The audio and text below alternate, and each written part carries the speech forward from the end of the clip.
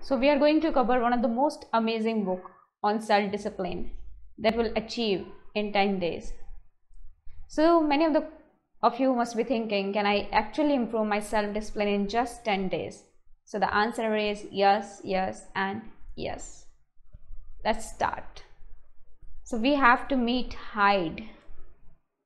That is the greatest obstacle to our self-discipline, because we have more than one side of ourselves, and one side is inner conflict. Whatever we do, we face an inner conflict, and that side of our is called Hyde. And this is the greatest obstacle of us in achieving self-discipline. So these are some of the beliefs of Hyde: that I will become slave of to routine, I will lose my freedom, I will lose a sense of fun, I will down into the sea of responsibility, I will put too much pressure on myself. So we must remember the Hyde is a part of us that never wants self-discipline. We know that whenever we start anything, the most difficult opposition we face from within. Understanding Hyde is very important, so we should not allow Hyde to block our efforts. How your inner self, how your Hyde controls your life. It is having 5 favorite techniques for poisoning your efforts. Now we'll see how Hyde poison your life and what are antidotes to it. So Hyde has 5 favorite poisons. One is cynicism, negativism, defeatism, escapism, and delayism. So it is cynicism, negativism, defeatism, escapism, and delayism. So we'll see it one by one. Cynicism. So cynicism, your Hyde will question the goodness and value of everything. He will say that you are good for nothing. There are 2 types of cynics. One is external cynic and other one is Hyde that lives within you. And external cynic can be your friends, pessimistic relatives, loser co-workers. They can be external cynic. But your inner cynic will goes everywhere with you, and cynicism is contagious. So your Hyde must be telling you right now, you can't learn a self-discipline from a book. All this self-help stuff is a lot of bluff. Nothing happens in a life. A life keep on going in the same pace. So we must remember, this is not you. This is Hyde telling you all this. So a part of you does not want self-discipline. The name of the part is Hyde. And our Hyde is master cynic. It has mastered the art of negativity. It has mastered the art of questioning everything, the goodness of everything, value of everything. So your Hyde will say, it's too complicated to learn all this self-discipline. Is it too easy to have any real value? It is too difficult to complete. Blah, blah, blah. So your Hyde will never let you do anything in your life, because it's this master cynic that it question the value of everything, question everything. So how you can challenge your Hyde? One answer is concrete self-talk is the first line of defense against the Hyde's efforts to tie you to the old ways. So Hyde will not let you change. Hyde will just allow you to be what you were just now, what you were. It will never allow you to change your life. So concrete self-talk is important. So the moment Hyde start talking about these things and bring out his cynic behavior in open, so you have to talk to your Hyde. You have to talk to your Hyde and tell him that I'm not letting you overpower me. The first time you kill your Hyde, first time you challenge your Hyde side of yourself, you will feel a kind of strength. So there will be surge of strength when you challenge your Hyde for the first time. So one of the answer to counter cynic behavior of Hyde is concrete self-talk, that you will have to talk to yourself whenever these kind of thoughts come to your life. Another behavior of Hyde is negativism. Whenever you try to do something good, Hyde will draw your attention toward everything unpleasant about the world, about the person, about the places, about the thing. It will always look towards the negative and will tell you, see, this negative thing is happening. How can you think about positive? So when Hyde uses this strategy to divert you from your self-discipline improvement program, you will find yourself saying, why bother? Let it be. Why should I bother about this program? What will I do of self-discipline? My life is going good. So this is your Hyde is doing to yourself. Whenever you think of doing something good, what your Hyde is going to say, see, your shoes are so tight, your underwear is so tight, and the environment is so polluted.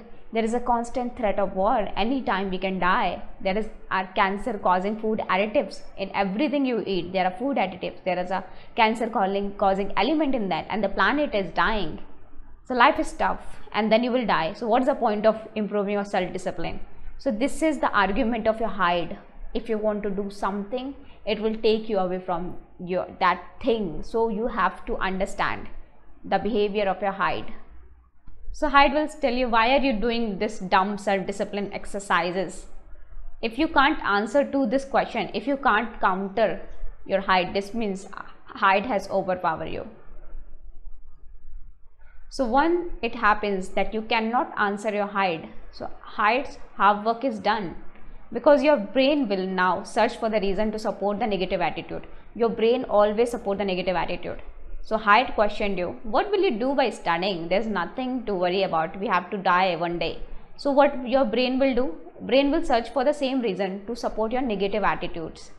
So your subconscious mind does not weigh evidences and then evaluate your claim.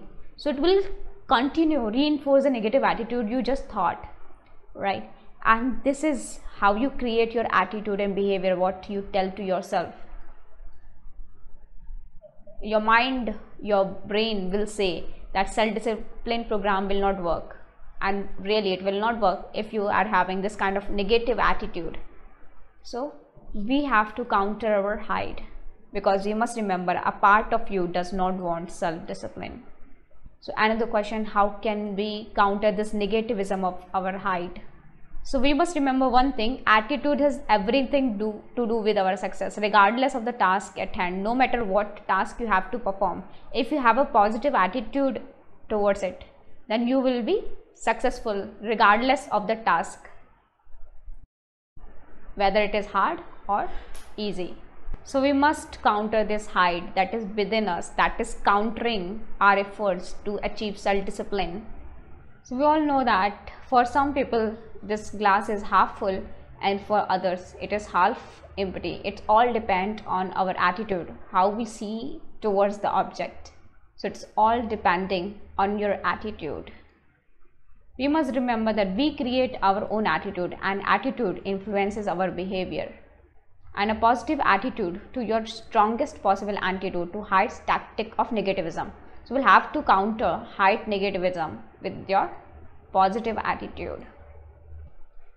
So Hyde will keep you from multiplying your power of self-discipline. You will not be achieve your self-discipline because Hyde is working within you. Hyde will do so by reminding you all that wrong in the world.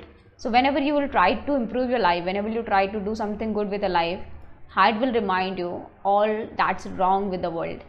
So we need to counter Hyde with the positive attitude, positive action. So we can choose our own attitude, and your attitude will have to see whether it is working against you or it is working for you.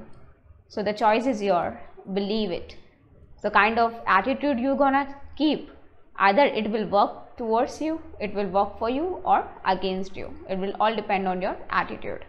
So we have seen two attitude of Hyde, one is cynicism and negativism, and if they both get married and they got a baby, and the name of the baby is defeatism. So using defeatism, Hyde will say to you, maybe self-discipline is program may be good, but probably it won't work for me. I'm not smart enough to understand this stuff. I'm too smart to be helped by this lame stuff. I'm too young. Hyde will try to convince you that fault lies within you, your personally, that you cannot learn it because there are fault within you personally. So Hyde will try to convince you. So that's why you cannot learn self-discipline, because there are fault within you, that you somehow lack the ability to turn this system into reality, that you cannot learn self-discipline because there is a lack, you are lacking, there are fault lines within you. So Hyde will try to convince you that.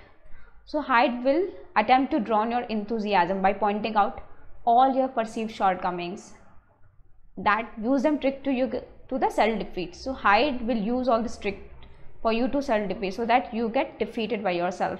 There will be feeling of insecurity and low self-esteem, and you will give up on yourself, and either you will work half-heartedly that all benefits, whatever the benefits you might be getting, will be minimized because of the efforts of the hide. So how hide will defeat you, how will try to convince you that you cannot do that, because you are different. Hide will say you are different, right? And it will link it with another attitude, right, that you will not succeed because you are different, you cannot succeed. So it will attach with any other irrelevant quantity, availability. For example, it will link it with any other relevant quality available. For example, your race, your sex, your religion, and will turn into a tool for self-defeat. So we must remember the hide, a part of you does not want self-discipline. So what is the antidote to defeatism? So we'll have to believe in our ability to profit from the knowledge, that will profit from the knowledge. And self-discipline book will work for you. You'll have to believe in the ideas in this book will work for you. You have a strong belief. If you want to counter defeatism attitude of your hide, with self-belief, you will say to hide that nothing is going to stop me. So believe in yourself and coupled with self-discipline is a winning combination. Believe it. So in order to counter hide, you must have your belief in yourself. Then another tool is escapism. So developing self-discipline requires self-knowledge, that why we are not disciplined, there must be some reason behind it. So we'll go for the self-examination and the activity that sometimes invokes anxiety in you. You don't want to self-examine yourself. There will be many emotional stone buried in your subconscious, and there will be event and situation that you have just leave buried. You don't want to think about it, right? However, those stone contains the key to why certain part of you refuse to cooperate in your self-discipline efforts. Until we self-examine ourselves, we cannot understand that why some part of ours is refused to cooperate in our self-discipline efforts. We can't be self-disciplined because there is some part within us, and in order to understand that, we require self-knowledge about ourselves. So you will dig out all the exciting, provoking stones. It is very important in developing self-discipline. So there will be some of the exercise in this book that will learn, and that will help you unearth and deal with the few of the stones, and you will experience some of the discomfort when you will unearth these stones. And your hide will say you don't need to be that psychological, you need not to do all that psychological stuff.